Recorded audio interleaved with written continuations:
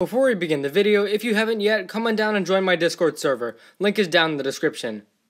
2020 has finally come to an end, and as I always do, my final upload of the year will be a year in review. Today, we're going to take a look at what we've accomplished this year and what comes next for 2021.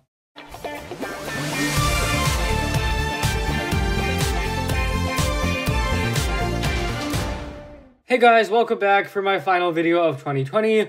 If you guys have been with me for a few years or so, you know how these work. Basically, I just split these videos up into various segments, usually discussing stuff about the channel or community. And we will still do all of that, but since this has been such a bizarre year, I also want to start off with a segment just debriefing what happened this year and how I feel about 2020 as a whole. So I hope you guys enjoyed this year in review, and let's get started.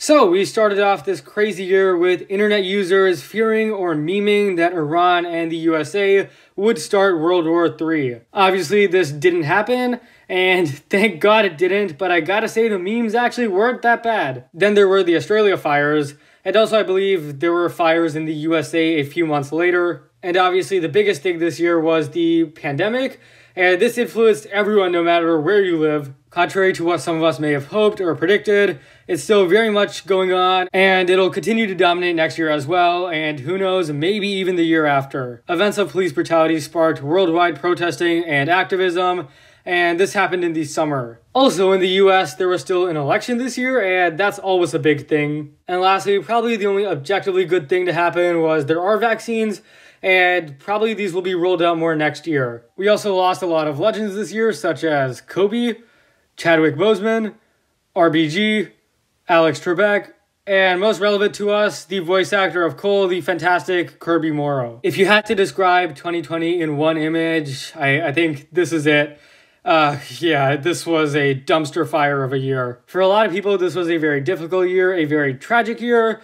I think for me personally, it was more of a weird year.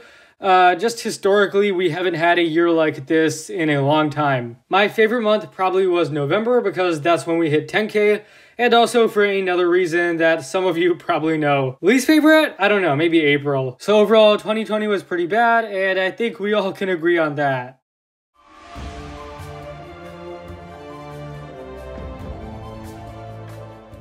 So first off, let's discuss the logo. So for most of this year, we used the same one as last year, the classic pink and blue colors. And then when we hit 10K, I switched over to this redesigned logo.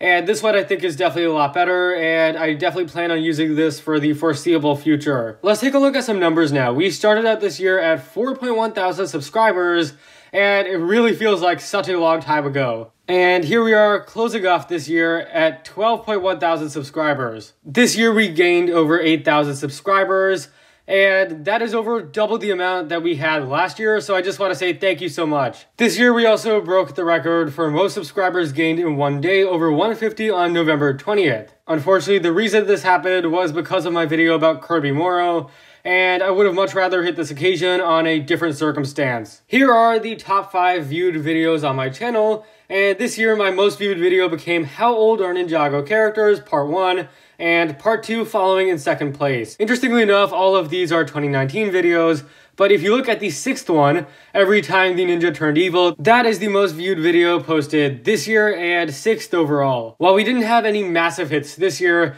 the videos from last year are still growing, which is perfectly fine with me. This was by far the best year I've had for the channel, especially because I got my #1 goal of 10,000 subscribers. So again, I want to say thank you so much. If we keep this rate up, we are on track for 20,000 next year, and I'll talk more about that at the end of this video. Anyways, now I want to talk more about the actual content I made this year.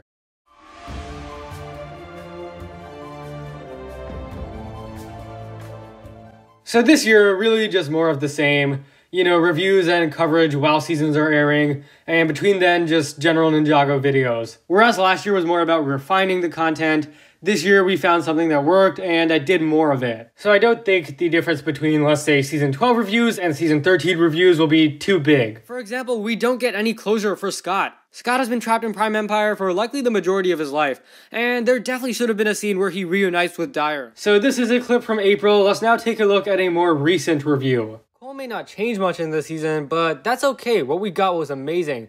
And I would say this is Cole's best role in the series, along with season 8. So content-wise, largely the same stuff.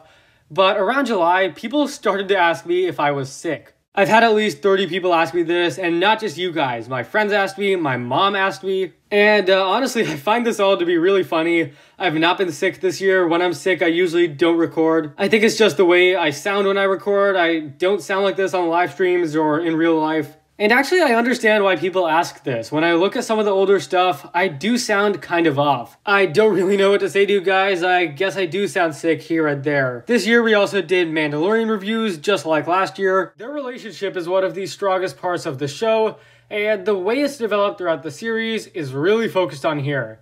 Mando takes off his helmet again, and the acting is quite good here. So yeah, these are the same as they were last year. I still script these. Yeah, these are some of the only videos I script on this channel. This year was also the end of episode predictions.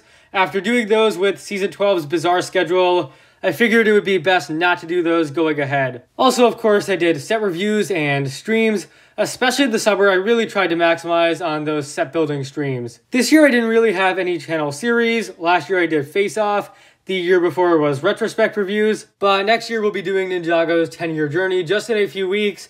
And then after that, I plan on doing a brand new series, and we'll talk more about that at the end of this video. Also, collaborations. Last year, I barely did any, so my New Year's resolution was to do more. Here's a rundown of the collaborations we did this year. In total, we did 7 on this channel, which I'm really happy about, but also a few on other channels. Next year, I'd also like to do this amount of collaborations, have some of these people back on for more, and also some new faces. As for some other 2021 goals and plans,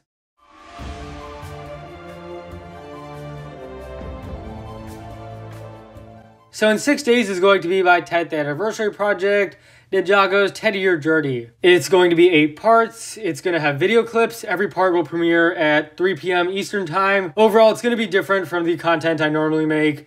And here is a bit of a teaser from the first part. And in so many ways, the pilot set the precedence for what the series continues to be today. It established Ninjago should be a blend of technology, traditional, and fantasy influences. For the story, it left a cliffhanger by featuring Garbodon's escape from the underworld. So yeah, hope you guys enjoyed that and hope to see you next Wednesday. Now, I also mentioned my desire to start a new channel series. And basically, I want to do more Ninjago analysis videos. I want to start an analysis series similar to 10-year journey in terms of style, such as video clips and scripts, and basically analyzing various aspects of episodes and fights. In the past, I felt like, a lot of people make news videos, but we don't really have a lot of analysis videos. At times last year, I definitely recall feeling like, you know what, I want to make more of these. But aside from 2 videos maybe, I never really did more than that. I figure if we could do them monthly, that would be great. So yeah, hopefully we get this started around February or so. And the last goal I want to talk about is subscribers. As I said, if we keep up this year's rate, we will get 20,000 next year. I think it's actually very possible that happens. However, I don't want to take this year's growth for granted. So my goal for next year is to get at least 18,000. And, I definitely think we have a good chance at 20,000. I just don't want to assume that next year will be as good as this year. As for some other resolutions, more streams. Every set that I get, I think it would be great if we could stream it. Also, maybe another daily upload summer. Last year we did this year we did not. I think we definitely could try it again. So yeah, I just kind of wanted to roll out my plans for next year. We'll see how many of these I stay committed to.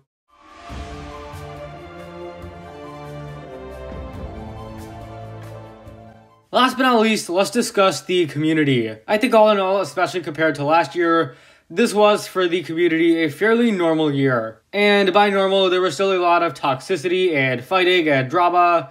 Fans losing their minds over Just Stop's Ninjago rant. And also the sad fan drama on Twitter. And hard to believe, but all of this is normal. Which I guess shows that the community as a whole just isn't great. But my outlook is, at least it wasn't as bad as last year. Last year you had 2 back-to-back dislike seasons, so of course, and plenty of people raging at the writers. I feel like why things were better this year I largely attribute to the fact that there were 2 liked seasons of Ninjago. It was really nice to see a sense of unity and most people liking these seasons. In general, YouTube, Twitter, things got better this year. But there was one sector of the community where I felt things got worse, and that would be Discord. There was a lot more toxicity and immaturity, at least at the servers that I'm on. In the past 2 years, I had a lot of fun talking on these Discord servers, but I can't say the same this year. But hey, you win some, you lose some. Overall, this was a great third year for me here on YouTube and the community. First off, I want to start by thanking my logo designer, or as he would say, my server avatar designer. Seriously, the new design and especially the banner is so insane. And I also really appreciate your help on Ninjago Discord with the logos. My thanks also goes out to the members of the RGC at the basement.